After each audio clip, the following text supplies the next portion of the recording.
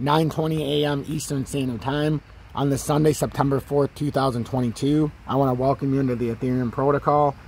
And just as the name suggests, we're going to get into Ethereum and Ethereum Classic this morning.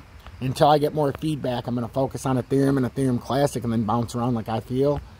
I need your 3 favorite cryptos. And also, if you're in the Telegram, let me know a direction you would like to take. This morning, Ethereum still failed to break, or Ethereum Classic failed to break the 31.14 support.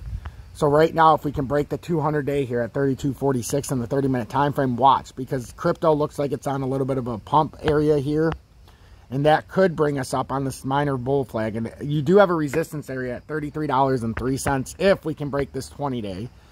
So it's imperative that you watch this area right now, because if we break this area, which is on the 200-day, which we're right there at 32.44, and we're at, what are we at, 32.20. So if we get a little bit of a push, maintain a hold here, your next push up would be 33.02 approximately, 33.03.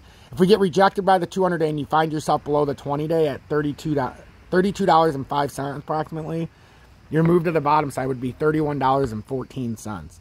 Now, when you look at Ethereum, much the same but a little different. Ethereum put it together a tiny little what could be perceived as a bull flag. You got the 20 crossing the 50. You're on top of the 200-day, which is bullish. And then the move up would be 16.26 if you could pull this together.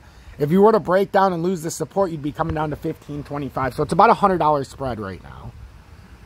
So that's what I'd be paying attention with Ethereum. If you pull it out to the wider pattern, you can still see we had a beautiful bounce off of this bear flag, and we are still bullish until we break down underneath that ascending triangle resistance, which is now being acted as support. And it's done it twice, once here, twice here, and now it looks like to be on some kind of bull flag, which at minimum should be able to bring us up here on a retest of 16.26. But if it breaks this, it definitely could come up even higher to 17.29 or 18.52. But it would have to maintain this hold, and the broader market would have to not go bearish, which would be Bitcoin. And then for summer, my Litecoin chick, I would like to show you this. Litecoin appears to be on a bull flag as well. And if Litecoin holds, and this is going to be an if, and they're going to have to likely do it today or maybe tomorrow before the futures opens. As long as you see this summer and it bounces off of that 20-day, you're looking at a targeted move on Litecoin that really could exceed $67.90. That would be the targeted move. Now, if it does what a lot of them like to do and it comes down, let's say, to the 200-day, that would lower your target just a little bit to about 66.32.